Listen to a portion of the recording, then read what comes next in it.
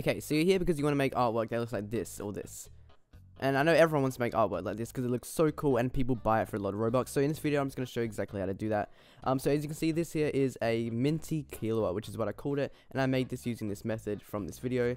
And you can make it yourself if you want to, if you get the same image.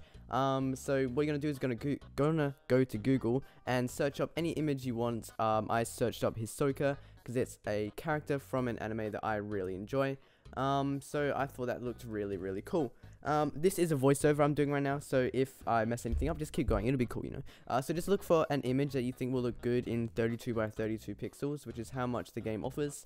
Then we're going to go to a new tab and search up Photopea, or Photopea. I'm not sure how you pronounce that one.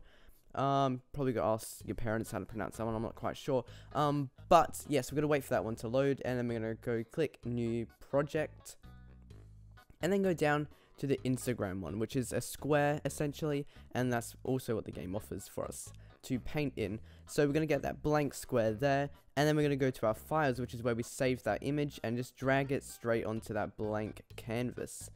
And see, we got it there now, and what we're going to do is we're going to grab the corner and drag it down to the bottom so it fills up the whole square essentially.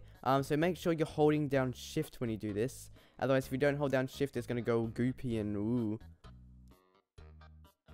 So we're going to drag that down to the bottom, and then we're going to grab the top left one and drag it up to the top. And now you can just center it to make it look however pretty you want it to look. I just wanted to get all the details in there so that a buyer can look at that and go, wow, that looks really pretty, and buy it maybe. So now we're going to go up to image, go to image size, and set it to 32 by 32 pixels, which is so we can have the same in both Photopea and in Starving Artist. We know like how many squares we can work with. So now it's going to go really tiny, and we're just going to zoom all the way in so we can see all the individual pixels. So basically, we're going to go grab the ruler from the top, and drag that down 5, and place it on those pixels there. So we're just going to put it every 5, just so we don't lose track of where we are when we're doing it in Starving Artist. So we're going to put this grid on the canvas in Starving Artist as well, as I'll show you later in the video. Yeah, so just make sure you're placing it every 5 and placing it over the pixels. And then we're going to do it crossways as well. I mean vertically as well. That's what I meant to say. So this is basically so we have like a small amount of pixels in between, as you'll see. So like we have a small amount of like a box of pixels, basically like a group of them, and then we can work on those, and then once we finish those we can move on to the next group of them.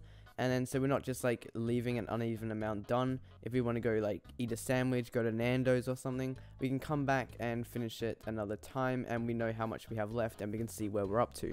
So basically these lines are just to keep track of where we're up to, just so we, you know, don't goof up and then everything's ruined, because that would suck. So yeah, now we're in the game, and we're going to go over to the chair, which is where we paint the stuff. And as you can see, I had a Luffy painting here, but that doesn't matter. I'm just going to go delete that because I want to get this tutorial out soon. So yeah, we're just going to delete that, just ignore, just pretend that never happened.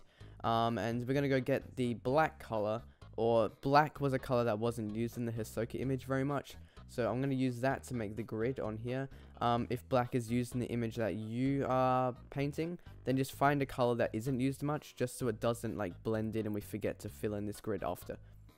So go 5 in like on Photopea, and just draw a line down, and just keep doing that every 5 across, exactly how we did it in Photopea. If you do any, like if you goof up a little bit, and you do like a little bump on the side, don't stress, it's fine. We can just go fill that in with white later. If you're perfect, if you're like a wizard or something like that, if you're like an amazing drawer and you do it first try, well done. But most people won't be able to, so just don't bother doing it perfect. Now we're going to go from the side and do it left to right as well, or right to left, and just fill that grid in exactly like we did on Photopea. And then we're going to go get white and fill in the little black little marks that we messed up a little bit on. So now it's perfect. Look at that. Wow. Now we're going to go back to Photopea, and what we're going to do is get the color picker tool. As you can see, I have it out just here, and we're going to do that by clicking the 2 little boxes on the left side of the screen. They should be white for you if it's defaulted, so we're going to click that, and using this we can actually just find the hex code of the color.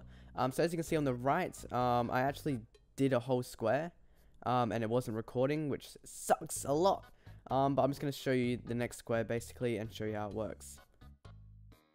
Okay, so I'm gonna do the square to the right of it. We're just gonna click on that like little white square there, which is the top left, which is where we're gonna start, and we're gonna get that hex code just there on the color picker. Now we're gonna highlight that, copy it, and go into Starving Artist, click the color thing, and paste it into the color key, the color hex code, and then we're going to get the white color. And we're gonna put that in there, and that wasn't really a good example because you can't actually see the white color very much unless you like squint your eyes. So I'll just show you a better example with like a better color is what I'm trying to say. So we're gonna grab that red color and we're gonna put it in there. As you can see, I got the red color, and I'm just gonna smack it in there. As you can see, we got that exact red color that I copied from Photopea. So it does work. It's not a scam. And basically, I'm just going to fill in that next square to the right of it, and just show you guys me doing that.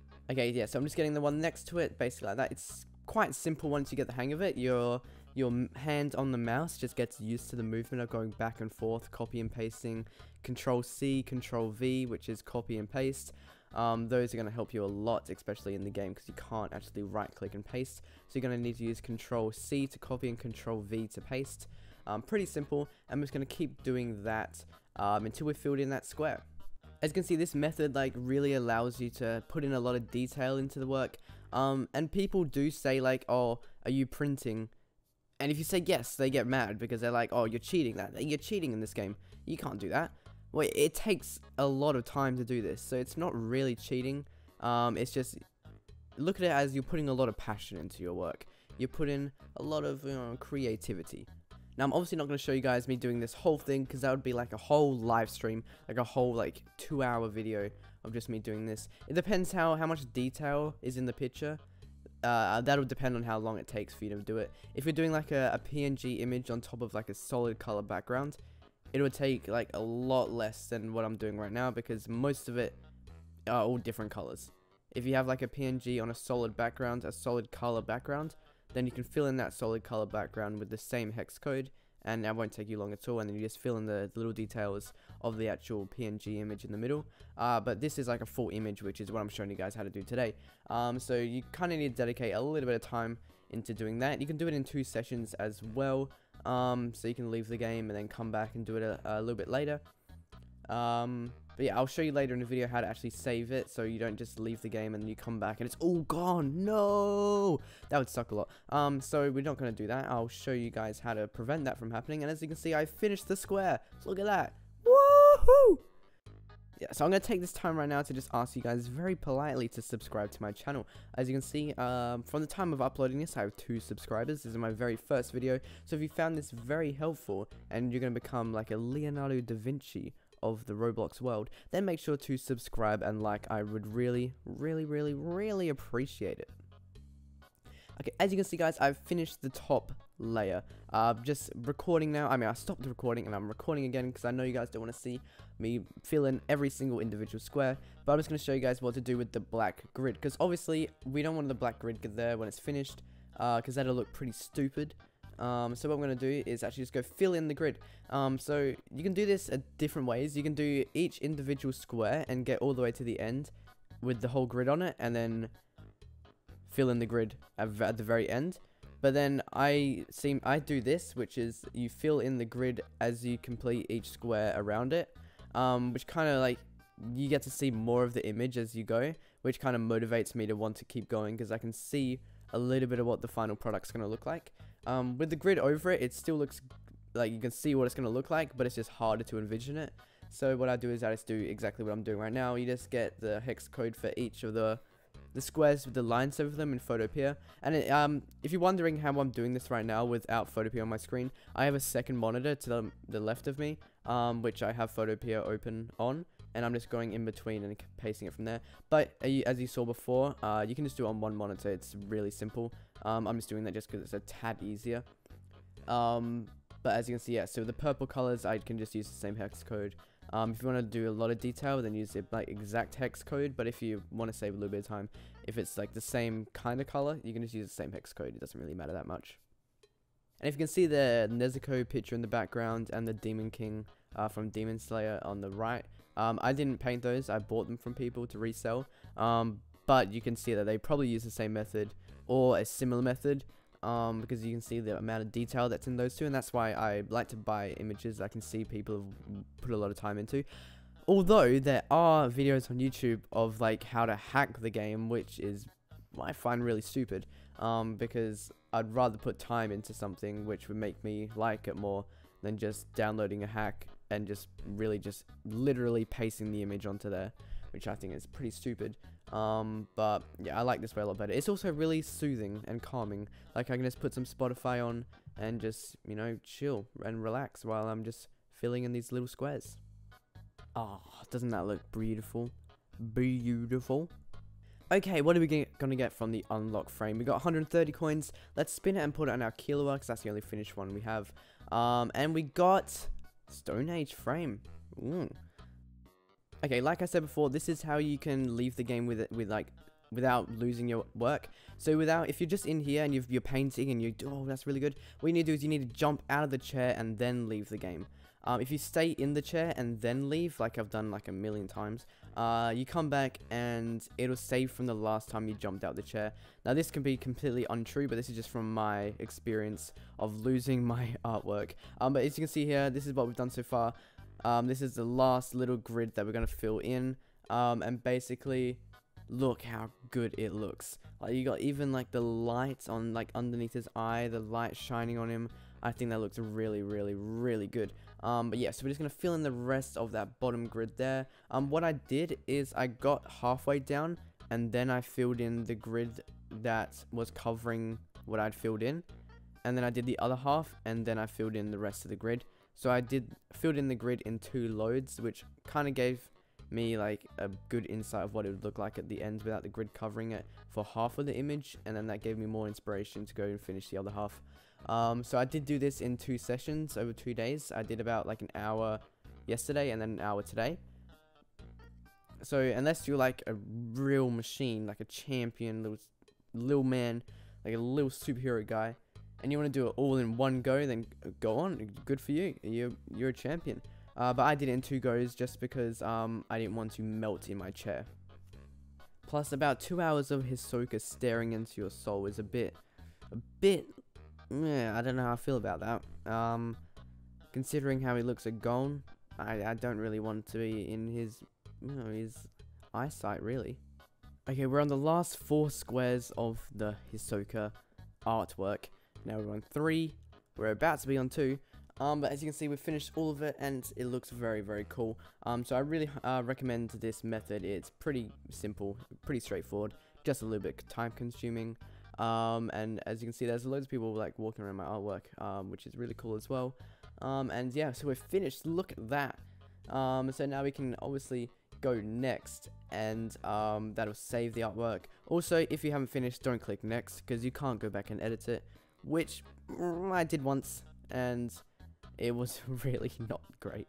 But yeah, so only click next when you've finished the artwork.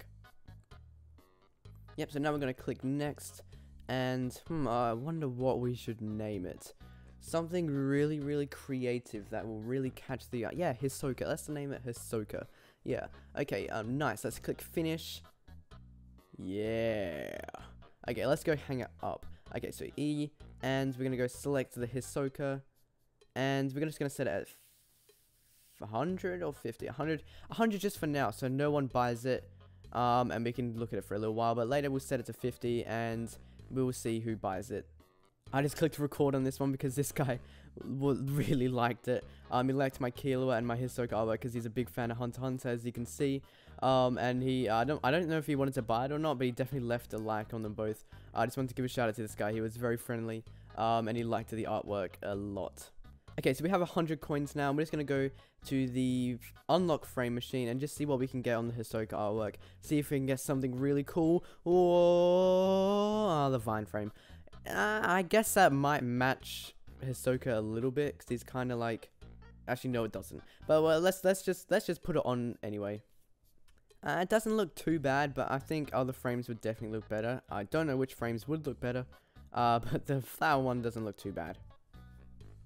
Alright guys, this is the end of the video. Thank you guys so much for watching. I really, really, really appreciate it. And like I said before, make sure to like and subscribe. That is also something that I really, really would appreciate if you did.